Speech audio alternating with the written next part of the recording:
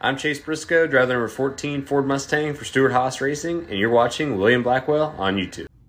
Since no one else is going to say this, I'm just going to go and say it now. Today's NASCAR Cup Series race at North Wilkesboro was a very big disappointment for many reasons, but let's start off with the bells and whistles. The year is 2023.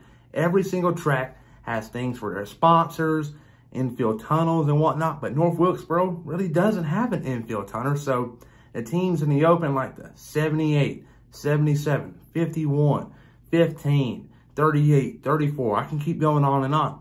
Them teams expected to go to North Wilkesboro and just race in the open and not make the main event. They're having to go to this because they're a charter team and they have to do it all. And I do not like that because maybe the crew members could have left during the intermission from the early race and between the all-star race. They could have left, but the haulers couldn't. They did not open the gate.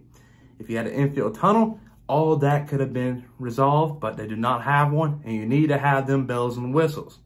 For two, NASCAR has a tendency of putting traction compound on tracks where they shouldn't really be doing it, and they missed it entirely at North Wilkesboro. They should have definitely put it out there, probably put a little bit more than they usually do, because the racing surface was only one lane, and if you got out of it, your night was over with, because you get trained by 10 cars, and you can be second place like Chris Buescher at the start and find yourself in 10th place at the end of lap 5. Not a good look. I did not like that. And NASCAR, what are you doing there? And then we saw that early caution early on between Jones hitting the 47 car with Stenhouse, spun the 47 around. Everyone pretty much stayed out, but the 5 car came into pits, got 4 fresh Goodyear tires, and had a major advantage over the field. He lapped all the way up, was getting close to the top 10 before the competition caution came out at lap 100, which saved Ty Gibbs and allowed Truex to get back on the lead lap via the lucky dog. They restarted again. Larson had 4 fresh tires. Bubba Wallace took 2 rear tires, and that's all you can say. Larson ran away with it. Track position was key, folks. And I will say this. For one, the second lane was a terrible advantage. If you're starting 5th on the bottom line, you got a better chance of finishing better than the first car in the second lane. That's not a good look. Second, though, the competition caution ruined it all. If they would have let it stay green, more strategy would have been involved. And who knows, we could have saw a different result and a better finish. And there was 4 sets of tires. I believe that was so unnecessary.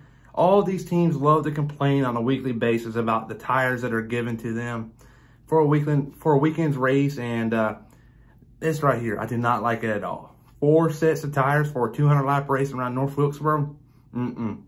Maybe 3. 3's kind of pushing it. I believe they should have had 1 set of tires, or 2 sets of tires, but 1 set for each 100 laps. I think that would have been awesome.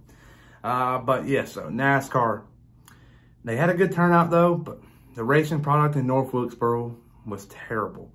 And they got to have all the bells and whistles. NASCAR cannot keep going to tracks like this for like maybe 10 races out of the year. Like fans are wanting to see of Nashville and all these other tracks being revived. You cannot do that.